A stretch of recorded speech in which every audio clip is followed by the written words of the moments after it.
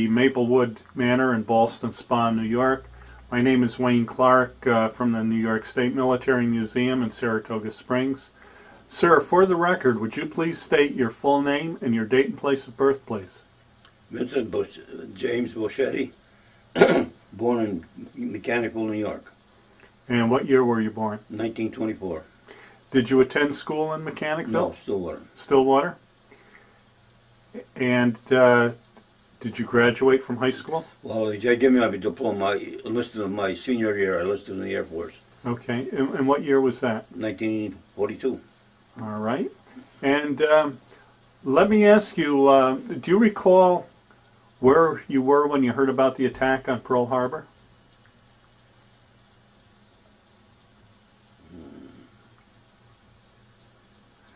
Usually most people were either at a ball game or at a movie, or they heard it on the radio. Well, it was on a Sunday, I remember that. Yeah. And I think it was kids. We were kids. We were playing ball. Mm-hmm. Yeah, we were out playing ball. All right. And once Pearl Harbor was attacked, did you see any changes immediately as to what life was like back then for you? Were there a lot of people going into the service? Yeah, a lot of my friends were going in the service. Yeah, mm-hmm. They were enlisted. Was there a lot of rationing? No. At that time? No, there was. Mm-hmm. It was going to start though. Mm-hmm. Did you participate in any kind of scrap drives or anything when you were in school? For scrap metal or no paper or anything? No. Okay. And upon graduation from high school, you went into... I didn't graduate. But they gave me my diploma. My father went up and got my diploma. Okay. I was in the service. My senior year, I went in the service. I see. Okay. And you went into the Air Force. What made you pick the Air Force? I don't know. It was the Army Air Corps then. Uh-huh. I know. I just liked the Air Corps. So I wanted to fly. Had you ever flown before? No. No? And where did they send you for your basic training? For basic training in Miami Beach, Florida. Mm-hmm. Was that your first time away from home? Yes. What was that like for you? Well, I don't know. Quite an experience, but you know. Uh-huh. Were there anyone down there from your school, or no? So you were all by yourself, Yeah. with not knowing anyone. Okay. And how long was that basic training? 1 month. Mm-hmm. Did you stay in a hotel? Yep. Planning a hotel. What did you think of the training? Was it adequate? Well, being a kid, you know, it's mm-hmm. hard to say. Yeah, it was all right. Mm-hmm. And once you graduated from basic training, whereabouts did they send you? Okay. Where did you go after basic training? Basic training went to Amarillo, Texas for mechanic school. 6 months. And did you find that difficult? No, not really. Mm-hmm. Well, it was difficult because I'm away from home, you know. Yeah. Now, what kind of aircraft did you work on? B-17s. Oh, B-17s. Anything else, or just... No, just B-17, Flying Fortress. Did you receive any specialized training? Was it engines or just general aircraft? General. Did you get to go up in the B-17? Mm. Oh, yeah. Not there, I didn't. Uh-huh. In Las Vegas. All right. And I went to gunnery school. All right. Now, what did you do on your time off down in Texas? Didn't have much time off. No? No. 7 days a week. 6 days was 6 days, and I think on 7 days. I forget. Uh-huh. Yeah, it was, when we went on nights, it was 6 nights. On days, it was 7 days. Mm-hmm. See, we went from nights to days and days to nights. Were there classes continually going on 24 hours a day? No. Jeez. I don't remember that. Okay. How was the food down there? Good. As far as I remember. Uh-huh. And what kind of quarters did you have? Were you in barracks or tents? Yeah, barracks, yeah. Double deck. Okay. All right. And you said the school was about 6 months long? Yeah, the mechanic school, mm-hmm. 6 months. And when you graduated from mechanics school, They shipped us right to, because we were Air Force gunners. They shipped me and about 300 of us to Las Vegas, okay, gunnery school. did you get any kind of mechanics wings when you graduated from mechanics school? No, they didn't give me a wings for mechanics. No? Give you a wings for flying. Okay, so you went to gunnery school Gunnery school, yeah. in Las Vegas. Yeah. And got my wings and the sergeant stripes. Oh, okay. And what was, while you were in mechanics school, were you promoted to corporal? Or No, nothing. You were We're all privates. You were all privates, okay. And what was the gunnery school like? Well, it was some fun, but it was tough. Flying over the mountains, you know, at targets, shooting at targets. Okay. Now, you flew on B-17s? No, not there, you know, AT-6s. Oh, AT-6s? Yeah. So you flew in the back seat of the... Yeah, oh yeah. Okay. And 50 caliber guns, machine guns. Mm-hmm. Did they give you training on maintaining that 50 caliber? Like, I've heard stories about blindfolding the students. And Yeah, they sure did. Okay. And had to take the strip and put it back together again. Mm-hmm. All that, you know. Did you train on any other kind of weapons there? No. You didn't receive any type of rifle training there? Well, when I went to gunnery school, yeah. At gunnery school, then we trained with the 50 caliber machine guns. Mm-hmm. Now, I had heard that some of the students, they taught them skeet shooting too.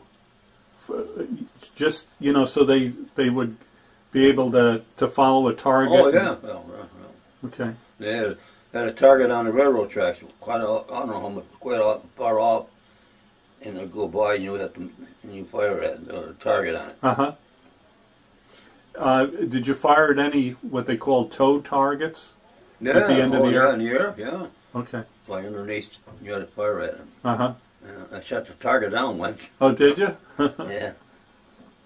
So when did you graduate from that school, approximately? This I went there in June, and last part of June. Okay.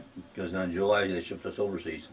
All right. And No, I'm sorry, July. From there we went to Goldsboro, North Carolina. It took 2 weeks infantry training. all right. Tell us about that. I never heard of them doing that before. They gave you some infantry training. 2 weeks, yeah. Mm-hmm. 2 weeks. All the geez, pilots and co-pilots, and the bombardiers, and navigators, they were all upset because we were all together, you know, enlisted in the officers all together. Well, The thing that got me excited more than anything else, or excited, got me, you know, mad, is they give us pup tents to sleep in. When 3 days we had to go out in the field and sleep in pup tents. And we put two in the pup tent. And they gave us a rope. And I said, the guy's in charge of one of the corporals, I said to him, what the hell is this rope for? He said, you'll find out what it's for. You put it right around the tent. I never heard of it. So he finally told me. He says, you want to put that around there because rattlesnakes are here and they won't go over the rope. really? Yeah. That's why we had to put the rope around it.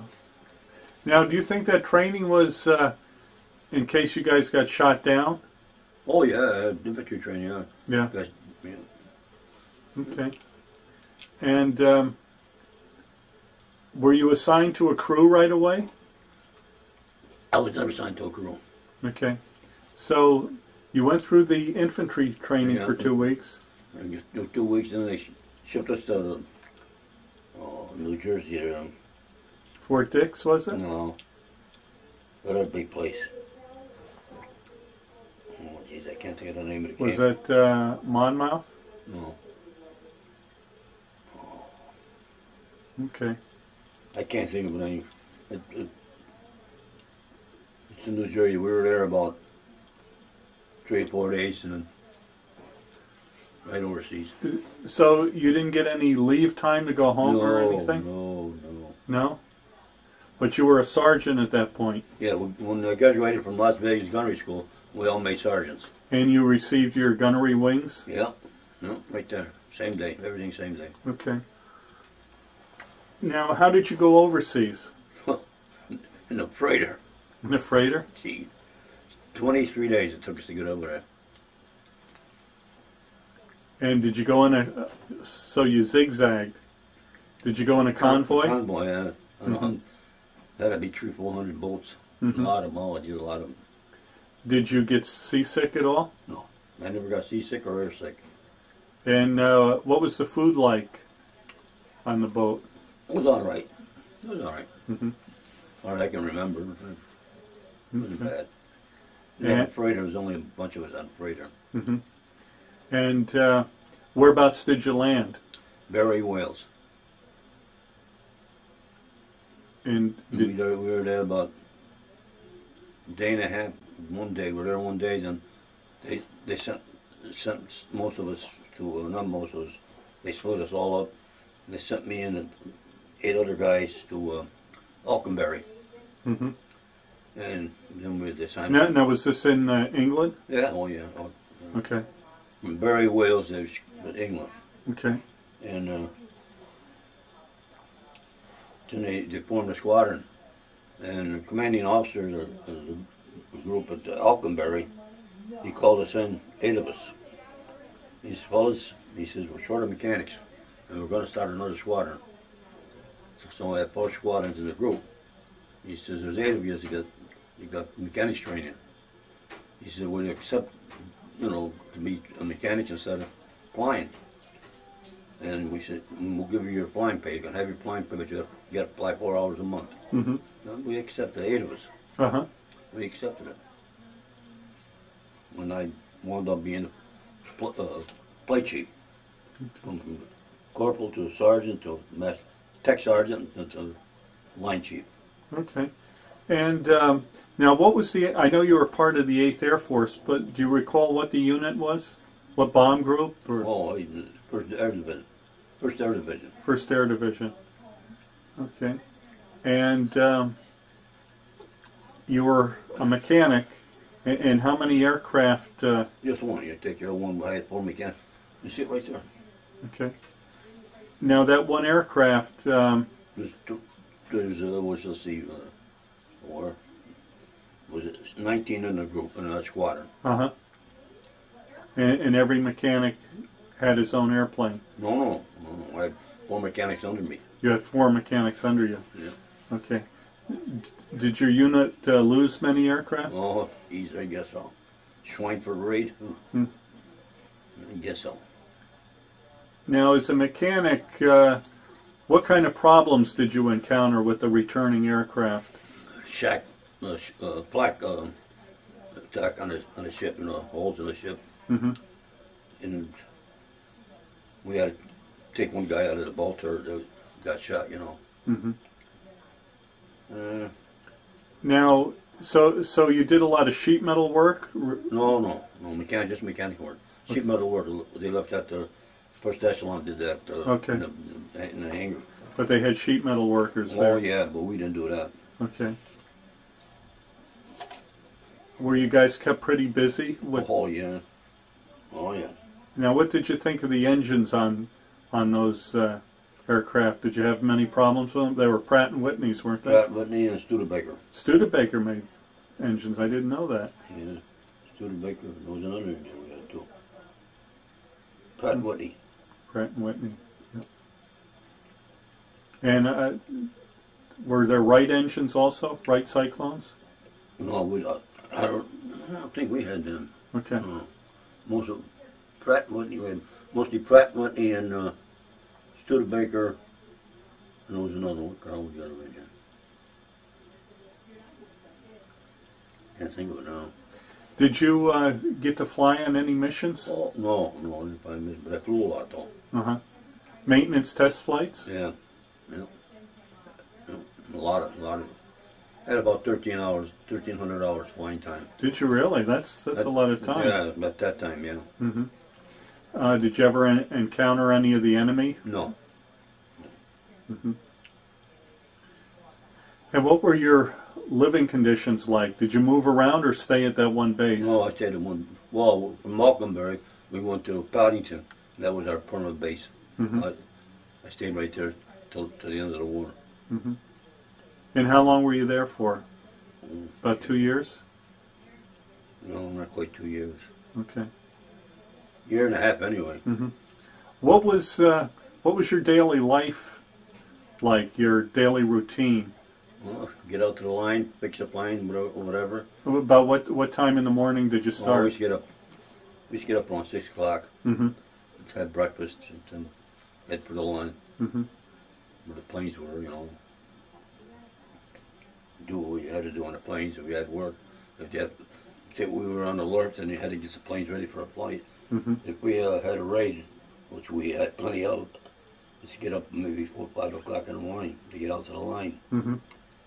Pre-flight the engines and all that, ready for the crews when they come out, flight crews. Mm-hmm.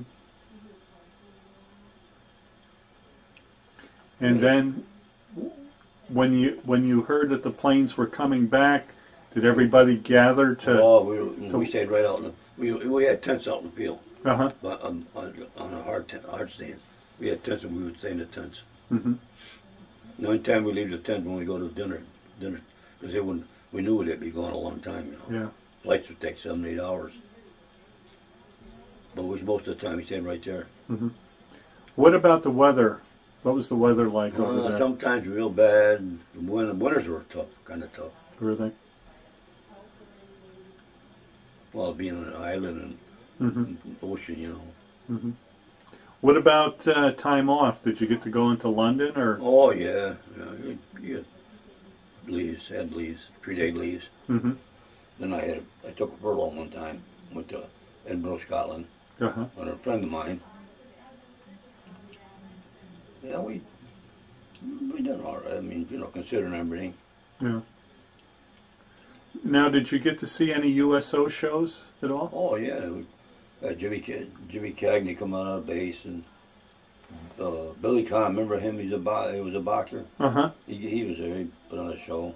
Did you actually get to meet or talk to any of them? No. No.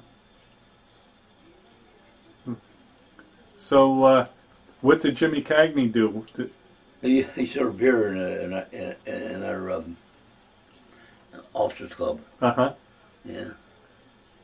Did they let you guys go into the officers club? No, we had our own club, non-com, Oh. non-commissioner's office. You know, Uh-huh. club. No, you couldn't go in the officers club. Yeah. What was the food like over there? It was all right. All right. And what about interactions with the civilians? Did you?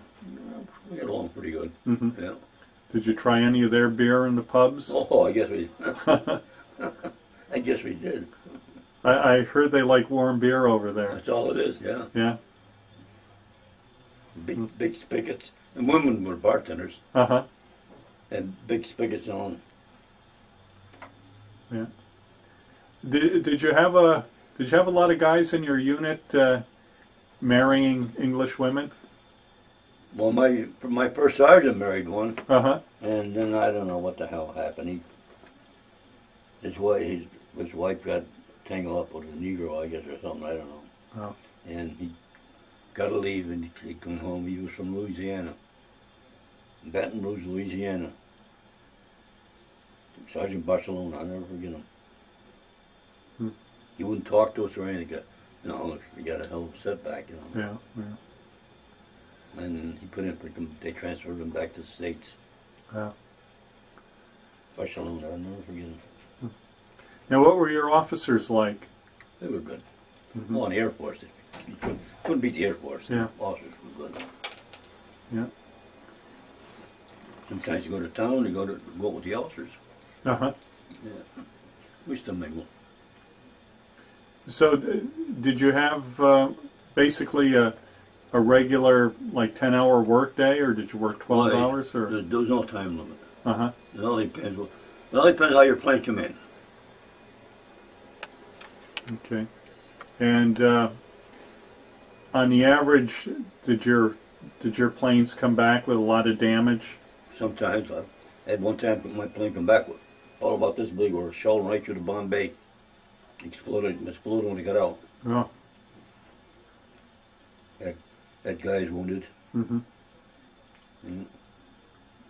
What was it like when you heard about the? Well, first let me ask you: do you recall what it was like when you heard about the death of President Roosevelt?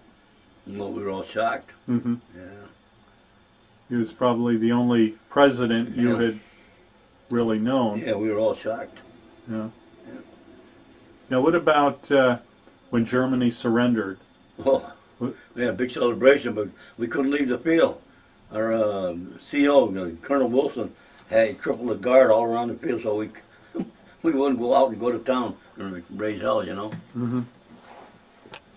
Was there any talk about being sent to the Pacific at all? No. No? I don't know if anybody volunteered. I think some of them volunteered. I don't remember that. That part I don't remember. We couldn't wait to get home. Once the war ended, though, did the unit continue to fly any missions, training missions? Or? No. We when the war was over, they took all of us. In a plane, they flew us all around Germany, showed us the bombing and all that, you know. Uh-huh. And then when we got back, and our commanding officer volunteered for what they call a Green Project, and we went to Istres, France. Uh-huh. My group, my commanding officer, volunteered our group, and flying the men from Casablanca to Istres, Azores, and back to the States, all High Point men. Okay. He volunteered what they call a Green Project. Mm-hmm. How long were you involved with that for? Not long. No, I left with. I had a lot of points, you know. Mm-hmm. I left them in France. When did you leave to go back home? Well, let's see. I got home in October the 28th or 29th. Of 45? Yeah, 45. How did you get home? Did you fly home or bus? Nobody would fly. No? All pilots and co-pilots and bombardiers, nobody would fly. Nobody wanted to fly.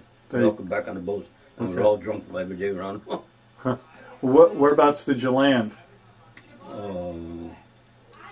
New Jersey. Well, Boston Harbor and Camp Kilmer. Kilmer, okay. From Boston Harbor, Camp Kilmer, and the commanding officer welcomed us back. And of course, when we come back, at the boats, at the fire and water in the air, you know, all that, you know, celebration, and we're coming back home. I remember that.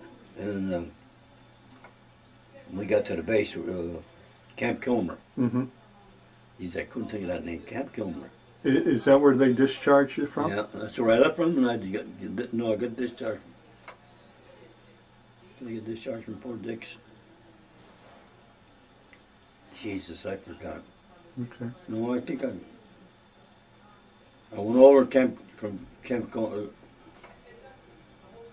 Come back to Camp.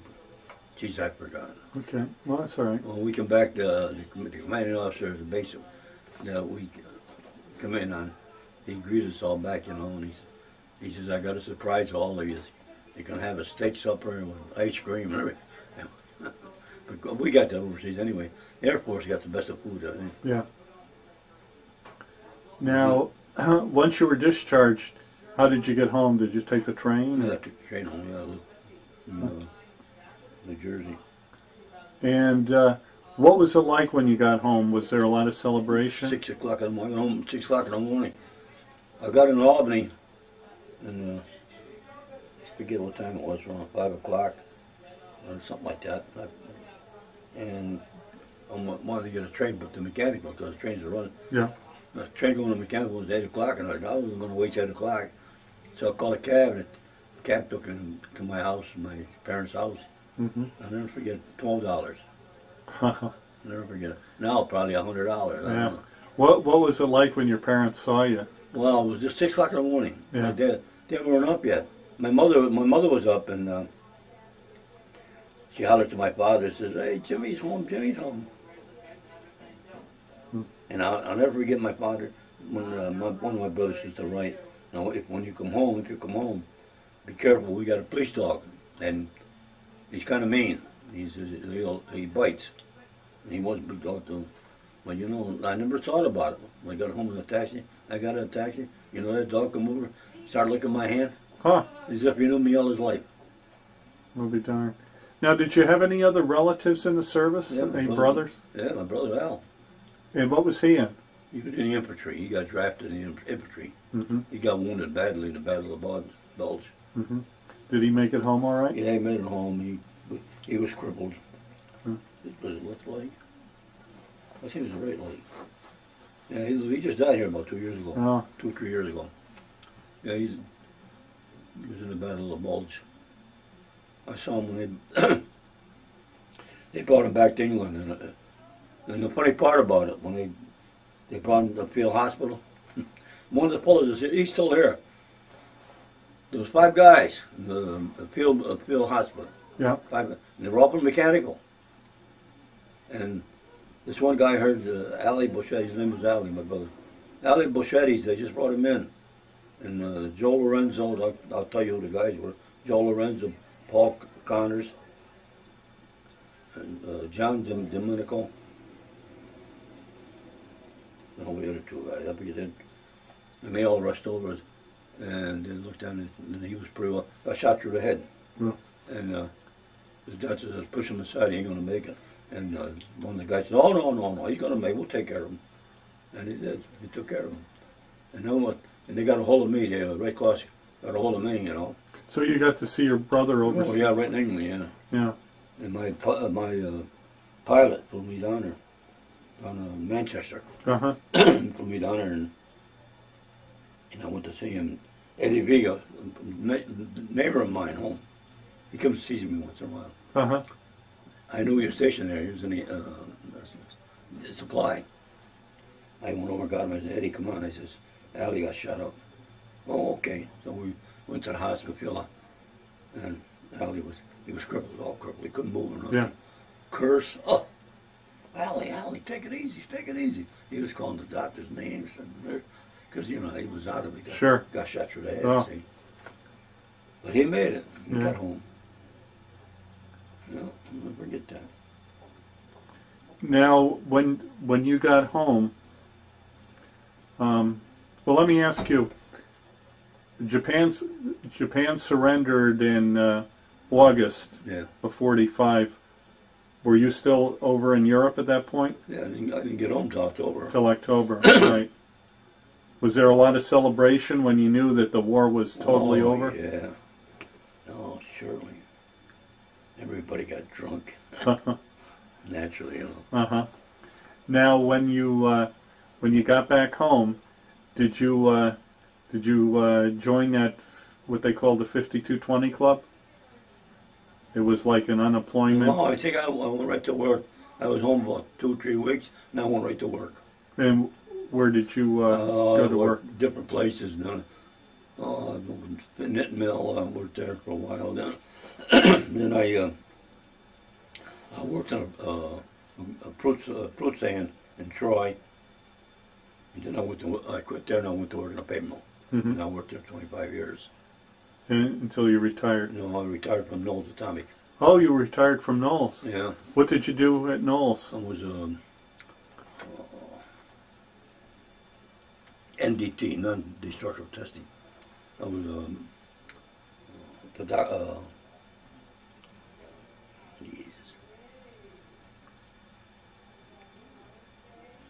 take X-rays. What do they call them? Okay. Can't think of it. You took X-rays of. Joints, you know. Oh, okay. Oh, okay. Did you do any welding at all? No. I worked with welders. Yeah. I inspected their weld. Right, just to make sure there wasn't any cracks or anything. Cracks Okay. and the indications or anything like that. Oh, I see. Okay. Then I worked down in Knowles for 10 years down to Muskegon. Mm-hmm. In 5 years I went to, they transferred me up to West Milton. And that's was 5 years and 10 years, one or the other. Okay. And I went to West Milton and I retired from there.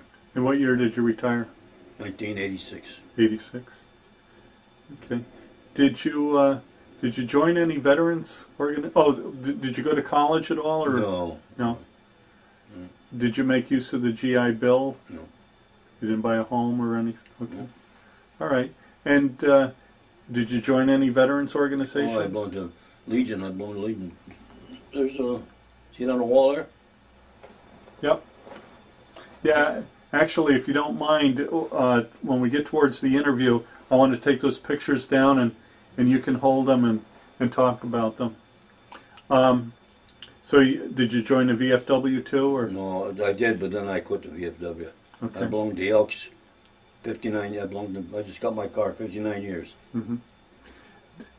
Did you Belonged to Legion. did you stay in contact with any of the guys you were in the service with? Yeah, my pilot. Okay. And I don't know what happened. I haven't heard from him 2 years. I don't know if he passed away or what. I don't know. Ross Davidson, the tallest guy in the picture there. Okay. Did you attend any reunions at all? No. No. Do you belong to the 8th Air Force Association? Yeah, I get a magazine every month. Not every month. Every 2 or 3 months. Okay. All right. And let me go get those.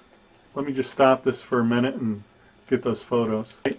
And that's your crew. That's my flying crew, and this is my ground crew. Okay. Can you hold that up? Yeah. Okay. A little higher. No, that's good. Now, what's the name of that plane? Old Shillelagh. Oh, it says Buzz Buggy, I think. Yeah, but this wasn't my ship. I just took a picture of it. Okay. Ship. All right. And can you name the crew? Yeah. Okay. Come on. Come on in. Okay, do you want to go ahead and name the crew? The first guy.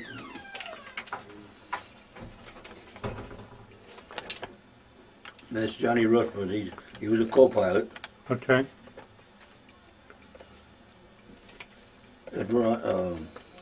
Carter Scarry, he was a navigator.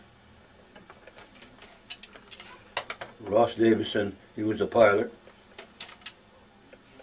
And I don't know his first name. Ryan, he was the bombardier. Okay, and the... Ground crew? Yep. Well, of course, I was a crew chief, and these were my 4 mechanics. Okay. You see it, all right? Yep. Let me just take another shot here. Now, do you know if any of those fellows are still living? Geez, I couldn't tell you. Okay. All right. Okay. How do you think your time in the service changed or affected your life? Well, made you appreciate America more than anything else. Mm-hmm. You know, appreciate your family. Okay.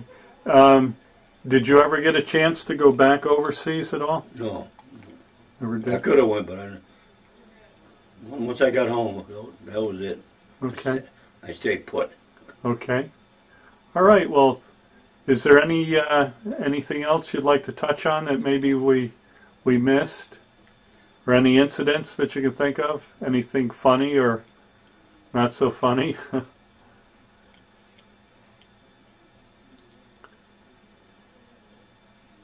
Okay. I don't know.